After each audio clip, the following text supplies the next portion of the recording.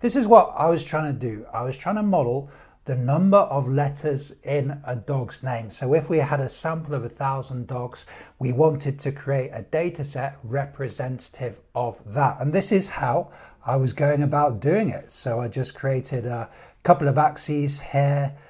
This axis is the number of letters, and then dogs with 1 letter in the name. Do they exist? 1 letter dog names? 3, 4, 5, 6, 7, 8. And let's just suppose, 8 is kind of a maximum, although in real life it's probably not, just for the purposes of this demonstration. And then if we started, looking at dogs' names and understanding how many letters are in them, yeah, maybe there is 1 dog that has a single letter name. Let me know if that's the case, if you've ever heard of that. But if we started doing this, it would start to look something like this. So here I'm saying there's 1, 2, 3, 4, 5, 6 dogs that have 4-letter names. That's what I'm saying. Let's say there's 7 dogs that have 5-letter names, and then let's say there's 5 dogs that have 6-letter names, and then this will gradually tail off towards the end, and maybe there's a dog with a 9-letter name as well. So the distribution of the data might look something like this. Luna, who has 4 letters in her name, would of course fit into this category. So using our custom probability approach that we've been using previously, I started building this distribution, and then I realized, why am I doing this? Why am I doing this? There is a better way to do this. That's because this data conforms to a particular shape. And we can see, we can put a nice curve on that data there, and we can see it conforms to that kind of bell curve shape. So maybe a few of you are having some flashbacks to kind of statistics classes, high school or university. But what would we call that distribution? Can you remember? What would we call that distribution? But the point is here, statistics, yes, statistics can be useful sometimes, quite a lot of the time to be fair, but statistics supplies us with pre-made distributions that are useful in real life for problems just like this, modeling the number of letters in somebody's name because of the way the data is distributed. So let's check out, what's the name of the distribution? Have you remembered it? So we call this the normal distribution. And I think, the normal distribution, it's a reasonably informative name because it's data that is normally distributed. Just bring that into your shot there. It's data that is normally distributed. Most of the values are towards the middle, and then the values kind of tail off. So it looks something like this. It's our bell curve. So this distribution is established, people use it, and crucially, it's preloaded into Excel along with a few other probability distributions that we can use and that, yes, can be useful. So how do we configure a normal distribution? What are the essential properties that we need to be clear about? Well, firstly, the mean of the distribution is the first thing that we tell Excel. We're saying we want you to use the normal distribution, this pre-supplied distribution, with a mean, which is the average value. The average value, and we could go into a conversation about different kinds of averages, but the most commonly occurring value. And let's just remind ourselves, in the context of dogs, this would be 5. We would set up the normal distribution with 5 as the mean because it's the most commonly occurring value. So that's one thing that Excel needs to know. Excel needs to know the mean, and this is our first key concept really in statistics, which is a measure of central tendency. That's what we say. When we're looking at a data set, there's 2 things we have to establish straight away. The first thing is a measure of central tendency. Most of the values towards the middle of this data set, when we set it up like this, what are they? And there we're talking about averages. So we have to give Excel the average, then we have to do something else, which is give it a measure, or at least a sense, a measure of dispersion. Dispersion. So dispersion is how spread out is the data.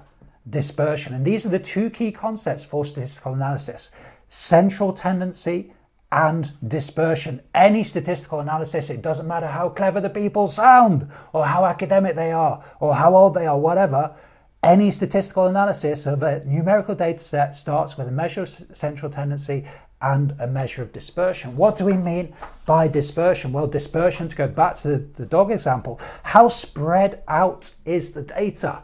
How spread out is the data? So if we take this as one example, the data might be less dispersed. The data might look more like this. Always fun, drawing shapes of probability distributions. The data might look like this, so we'd say this is less dispersed.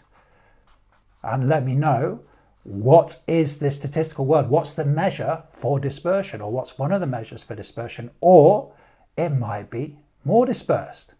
So the data might look something like this. We can see how the data here is more spread out, the measure of dispersion. So let me ask you, what in the statistics do we have to measure dispersion? Two ideas: variance and standard deviation. Variance and standard deviation.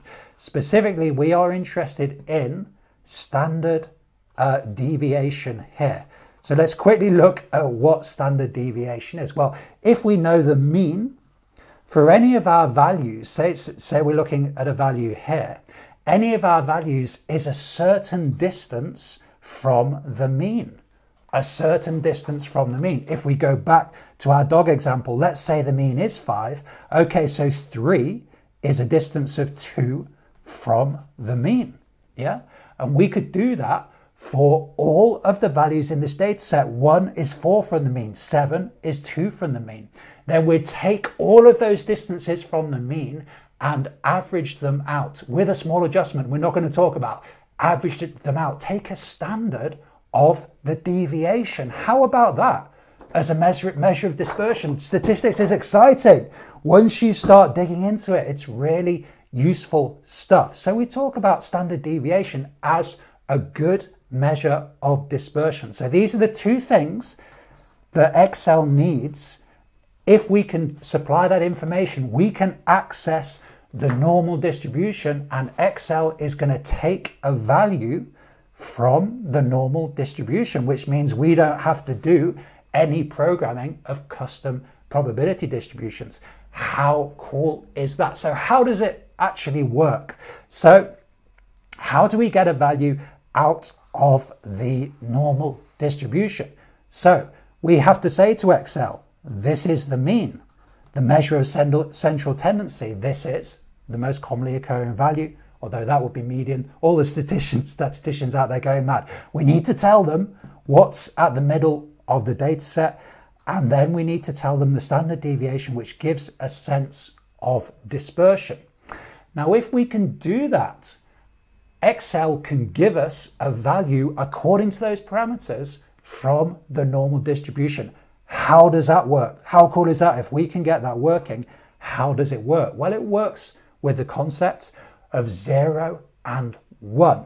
The normal distribution says, okay, we've got 1 here. That means 100% of values, 100% of values lie to the left of this value in the distribution. Then on this side, we have 0. That's because 0% of values lie to the left of this value in the distribution. Can you see how this might be coming together? So if we can generate a value between 0 and 1, we can then extract a value from the normal distribution according to the specific parameters we put in. How cool is that? I love it when statistics creates practical value like this. So how can we find a value between 0 and 1 in Excel? We can use the RAND formula, of course, to do that. And then in VBA, we have the RND function too. So say we have a random value and Excel has turned out 0.565. So we know we've got 0 and 1 here. 0.56 is going to be around here.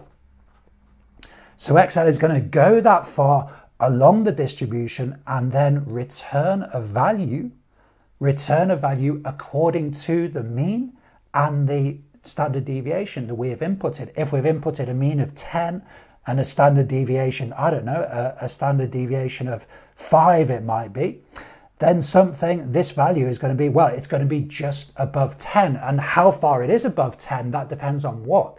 That depends on how dispersed the data is, our measure of standard deviation. So there's your quick introduction to using the normal distribution in Excel. As we see, it can save us a load of work statistics with these pre-programmed, commonly used probability distributions. The normal distribution is one of them. We're going to see in the walkthrough video how we put this into practice.